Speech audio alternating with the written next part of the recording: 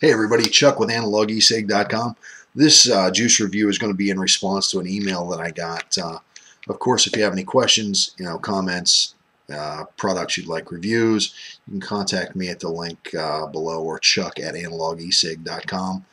Somebody sent me an email asking about a heavy caramel RY4. I'm an RY4 guy. If you've watched any of my RY4 reviews, you know it's my favorite juice. I got tons of different variations from tons of different companies. I've got RY4s. I've got kind of RY4s. I've got everybody's slant of RY4. I've got the original wonky RY4, decaying RY4. I got Asian RY4. I got every RY4 that I've pretty much tripped over in a reasonable amount. But I got an email that said, hey, what RY4 do you know of that is heavy on caramel? And I thought about it, and I went back through, and I got a stash, and I got a Plano flip top plastic box that has a bunch of little compartments in it for e-liquid. It's really meant for tackle box, but I used it for e-liquid. And I came up with an old bottle of EV4 from Easy Vapors. And this is back when I started. This is 24 milligrams. This is, they're high. This has the most caramel content. You'll notice how dark it is. It's a very dark RY4. This has the most caramel content of any RY4 that I could think of off the top of my head. I sampled a few, and this is what I got. Throw 3 or 4 drops in there real fast. I've never done a review for this, so I figure, two birds, one stone.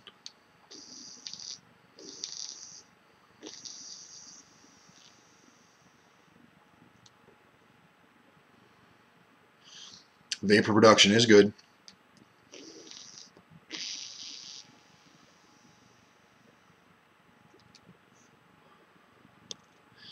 I'm at 3.9 volts as always.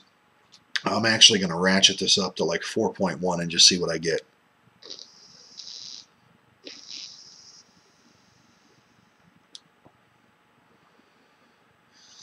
Some of these RY4s I take up just a hair to see how it affects the flavor.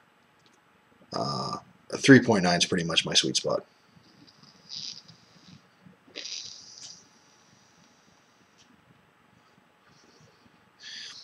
So the criteria I was looking for was a light tobacco with a heavy caramel RY4, and that's pretty much what this is.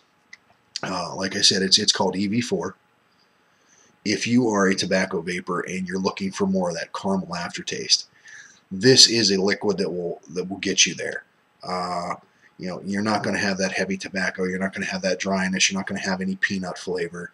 This is mostly caramel with some aftertaste.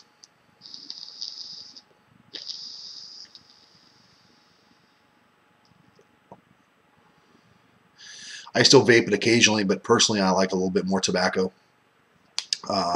It's a good juice. Like I said, I got this when I was starting. It's 24, so it's a little higher than I normally vape now. I still touch the 24, maybe at night, early in the morning, whatever. If I'm really having a rough day, but it's a good flavor. It's a good taste. It's good vapor production. The price was, I don't know what I paid for it at the time, but on their website they are $5.99 for 10 mils. So it's not a buck a mil or anything like that. It's a good juice. If that's something you're interested, check out Easy Vapors, EV4. Thanks for watching the review. Have a good day.